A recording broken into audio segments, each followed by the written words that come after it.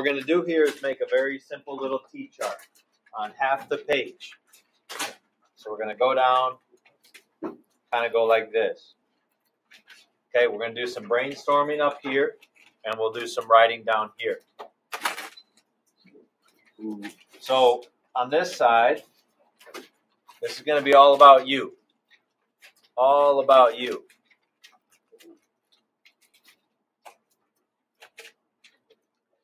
And then on this side, it's going to be all about this class.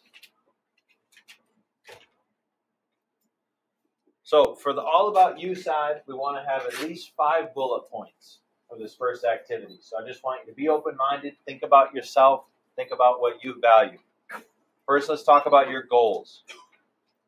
Okay? If there's a certain job or type of job that you'd like to have, write that down. Maybe there's a few different types of jobs you'd like to have. Write down as many as you have. Okay? Cade? Okay. Yeah. Thank you for asking. Maybe it's your post-secondary. Don't write down post-secondary.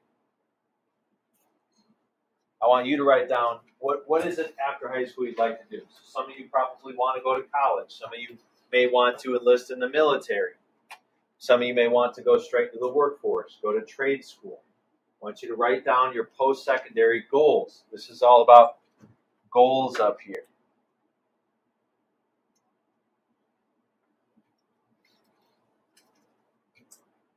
Okay, so any types of job goals that you have, even if they're not fully formed in cement, write them down. Any possible jobs that you want to do, any possible post-secondary plans that you have. Maybe it's something also that you want to accomplish in your life.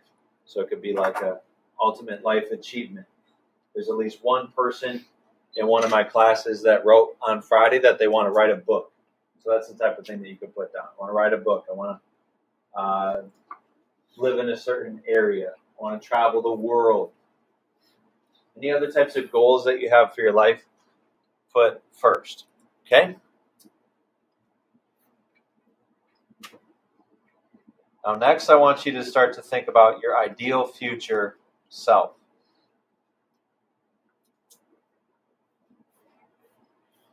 Ideal future self. So I described for you in the warm-up activity, guys, that something that my dad said to me that I internalized. He said, "I want you to be happy." My dad said that. So if you want to, probably you do want to be happy, and hopefully in the warm-up you kind of thought about what that means to you. But what else would describe your ideal future self? Okay, so your ideal future self. Your ideal future self. What is that person like? Something that was important to me is to be hardworking. My grandpa really emphasized, I want you to be a hard worker. He emphasized, I want you to be smart. Those became values of my own. Describe your ideal future self. Maybe that person is kind. Maybe they're dependable. Maybe they're smart. Maybe they're curious. A common one that a lot of students will say to me is they want to be successful.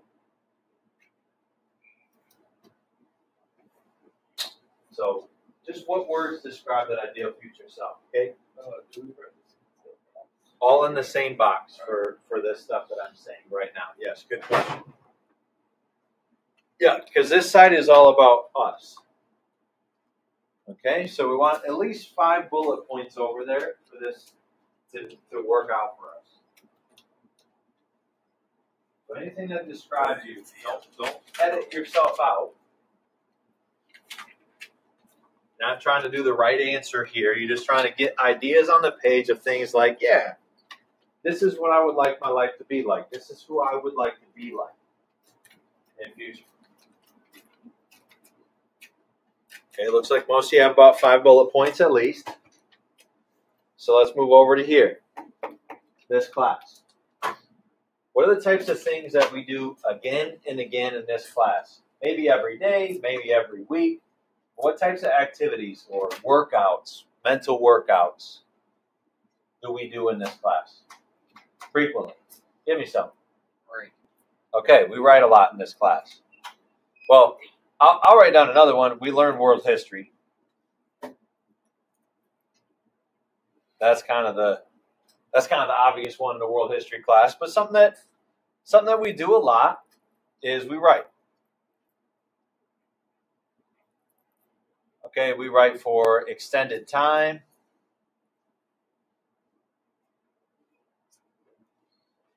We write about lots of things. Claire, how's my handwriting looking? On point. Thank you, Claire. Appreciate that. Respect. Mad respect. All right, what else do we do a lot in this class? We do more stuff than just write. Discuss. Pop-up debates, discussions, okay? Pop-up debates.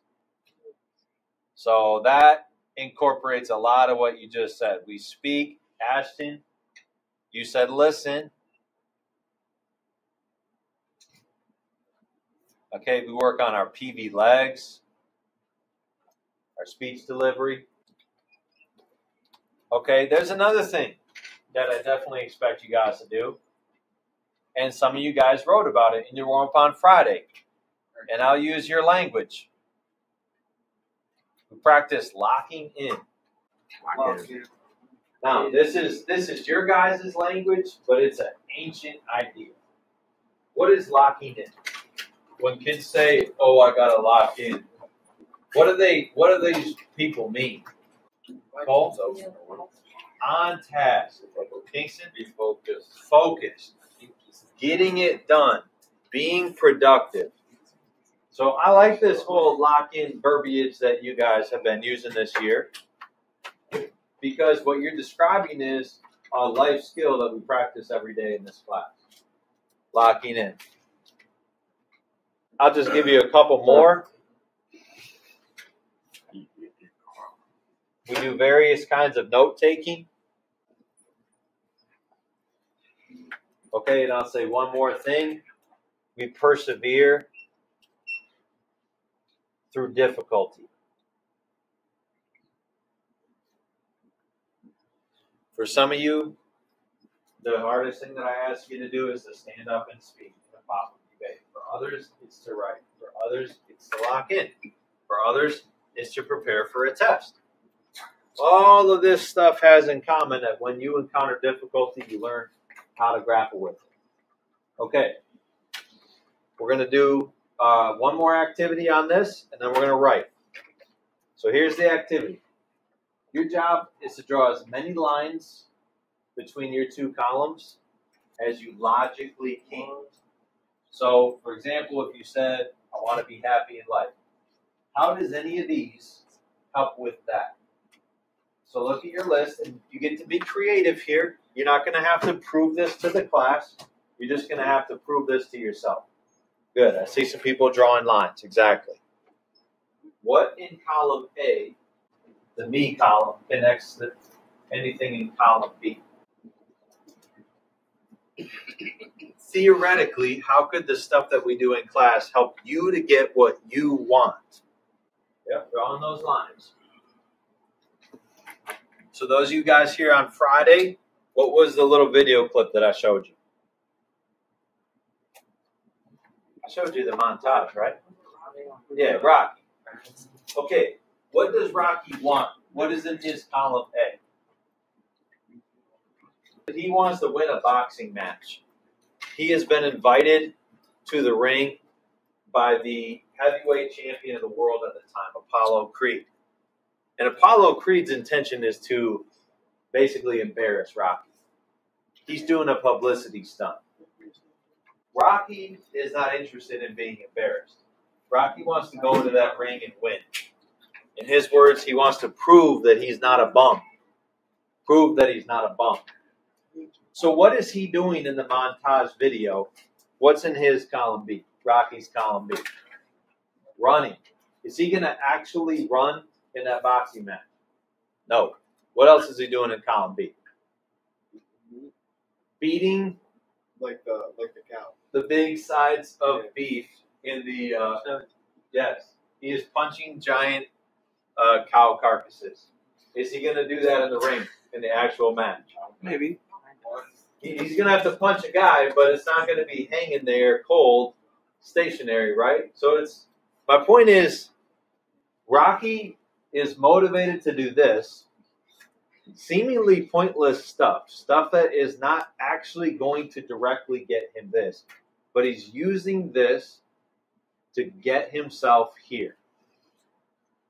This stuff for Rocky is pretty boring, pretty repetitive, day after day after day. It gets old. But what he wants, he believes this can get him there. So I want you to write toward that idea. And we're just going to speak hypothetically. This class and its work could be important to my life, to what you actually want. Because, and I want you to just go to the races for 7 minutes and write as much as you can about that. Just like our warm-ups, your goal is to put words on the page. You can describe specific things that you drew arrows to. Just stay on this general topic. How the heck could this stuff I'm having you do matter for this? Only you can answer that question. Go ahead. You got 7 minutes to push.